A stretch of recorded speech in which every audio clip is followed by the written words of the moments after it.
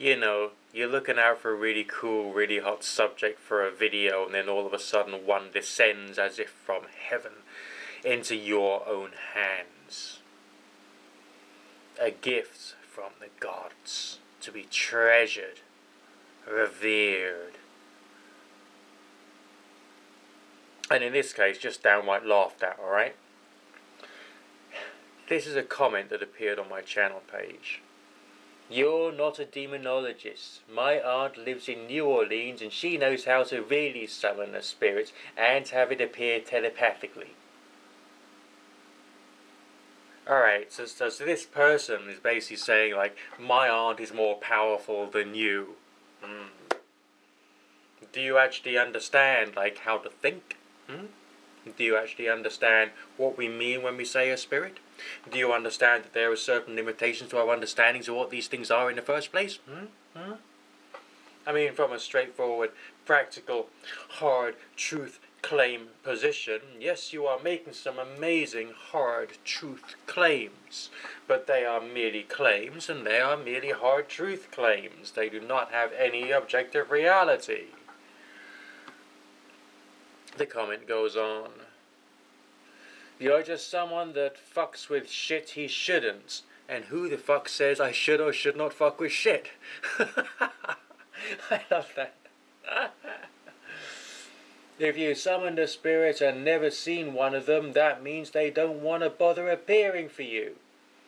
Well, firstly, who says I have or haven't summoned a spirit? I mean, basically I've done stuff and I've had some very strange experiences, okay? Which means essentially, yes, I have experienced things. Just search for the Angel of Death experience, which I've blogged about. I might just do another video purely about the Angel of Death experience that I had.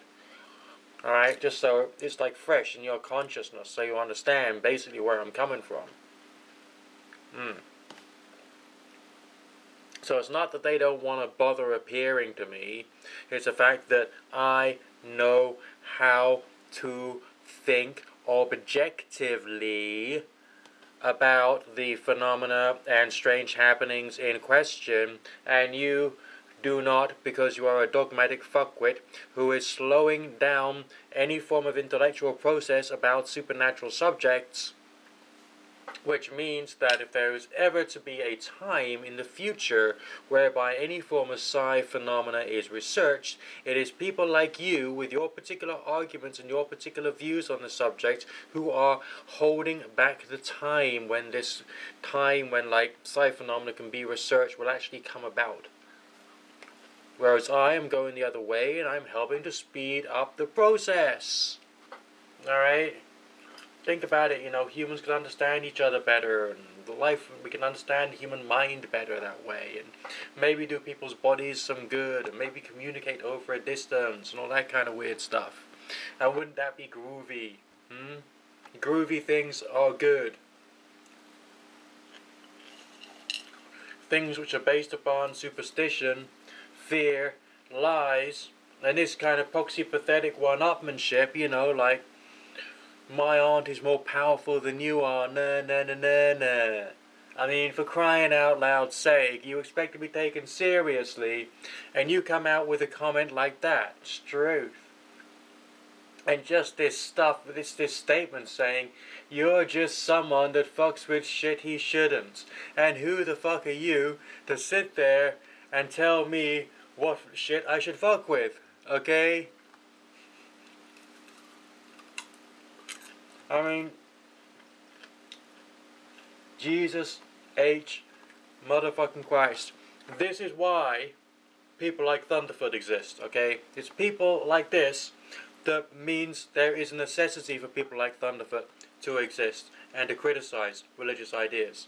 There is a reason for James Randi to exist and criticize people who come out with this type of reasoning, okay? And in that respect, those extremist atheists are actually doing some good, because they're helping to weaken these strong arguments. But instead, they are strengthening another weak argument, namely a assumption that everything that we currently know is all that there ever will be to know about the way the world works. So, both of them are untrue. because they are both belief driven.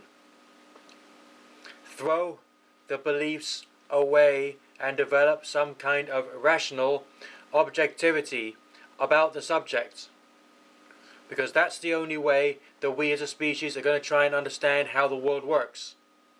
Not through defending religions, not through defending atheism, alright?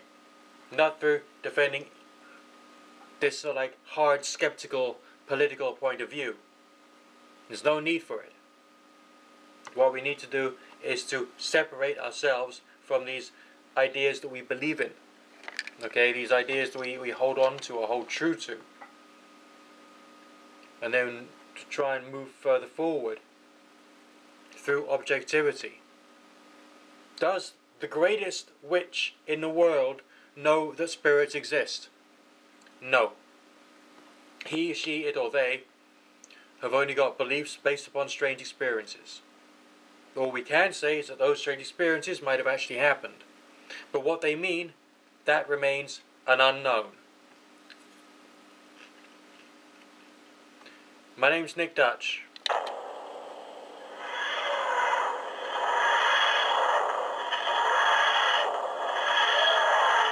And that's putting it mildly.